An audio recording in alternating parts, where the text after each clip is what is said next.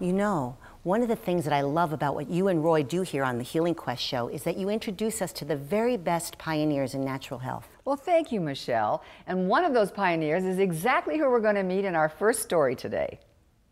Hi, Aiden. Come on in. Dr. Lindy Woodard and her partners have a thriving pediatric practice in Mill Valley, California. They offer all the standard services for their patients, but they do it from a very different point of view. So the name of our practice is Pediatric Alternatives.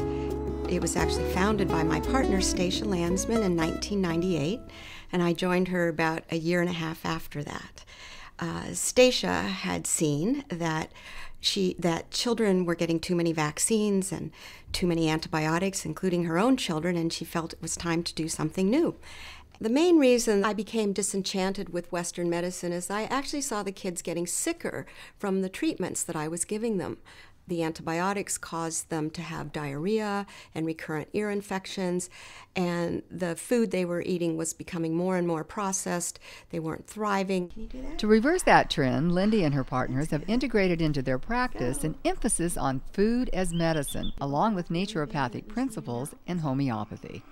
Homeopathy completely changed the way that I practice medicine. Homeopathy are medicines that are made from natural substances, plant, vegetable, or mineral. And usually these substances are made into a tincture, almost like herbal medicine. And it's shaken or it's swirled and it's diluted many, many, many times. So there's actually no molecule of the substance left anymore. And at that point, the medicine becomes energetic and actually interacts with the energetic body, with that which causes us to be alive. It's actually our first line of medicine for most of our children. So say a child comes in with an ear infection. So in our practice, we almost never treat ear infections with antibiotics. Wow. I know, it's pretty amazing, isn't it? And we've been doing this now for almost 14 years, and I'm really proud to say that we almost never have a child who goes to the ear, nose, and throat doctor for those little tubes. And we don't have any children who have recurrent antibiotics to treat their ear infections. It's just a completely different approach towards caring for children's health. It's working incredibly well. My children are rarely sick. For the most part, they've been free of any kind of allergies, no antibiotics. We haven't had the ear infections that most children go through. One of the significant ways we used homeopathy was for my daughter. And she got a bladder infection. And I didn't want to have to do antibiotics because we had already had to do a round of antibiotics. So I worked with Lindy and we came up with a complete, this big protocol, and we were really able to not have the infection go any farther and reversed it. Nutrition is also a big part of the integrative approach here, especially whole foods that are nutrient-dense, chemical-free, and rich in healthy fats. I believe with all my heart that food is medicine. And bad food is actually harmful. And milk is one of those very controversial and interesting issues. Raw milk is a blessed food. It's a food that is curative, it's natural, it's alive, and healthy. In our practice, we encourage our patients to drink milk, and in particular, milk that has not been pasteurized or homogenized, and that is otherwise known as raw milk. I've had a number of situations in my practice where I had children that were sick from all kinds of reasons, particularly allergies and gut issues. And I have found that raw milk has actually healed them because it has living organisms in it. It's easily absorbed by the body. When it's pasteurized, a lot of the nutrients that are heat sensitive are killed by the heat process. Dr. Woodard says raw milk from a properly regulated local dairy is just as safe as pasteurized homogenized milk and much more nutritious. However, her advice is very different when it comes to the issue of soy for both children and adults. We have been discouraging our parents since the beginning of our practice in using soy products.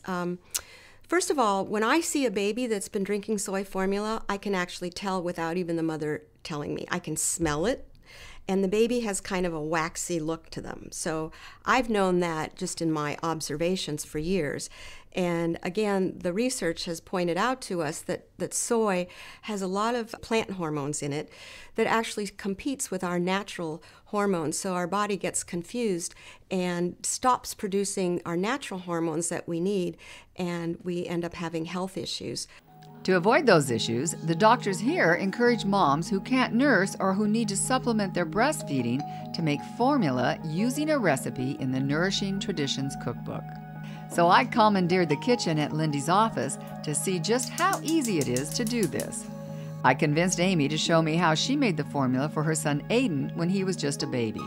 The formula is based on raw whole milk and other ingredients including fresh whey, lactose, an infant probiotic, nutritional yeast, gelatin, cod liver oil, olive oil, sunflower oil, and acerola, a natural form of vitamin C.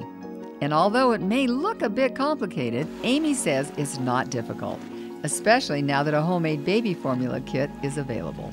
So you could buy the kit for 6 months where you'd have everything you needed, excluding the raw milk, the cream, and the whey. You have to make your own whey, which is a very simple process again. But the recipe, once you get going on it, is very simple. It's simple. Very simple. And the source of that recipe, the Nourishing Traditions cookbook, also turns out to be very important here in many, many ways. We consider it the Bible in our practice, so I give them an assignment to read the introduction to all the chapters and to pick and choose what's interesting to them. Maybe some bone broth, maybe some raw milk, soaking their grains to make them more bioavailable and digestible. So that's how we teach nutrition in our practice. It's a wonderful, rich source of recipes and nutritional advice and the reason why certain foods are medicine. I think it really sets a standard for whole food nutrition in this culture. Very, very needed.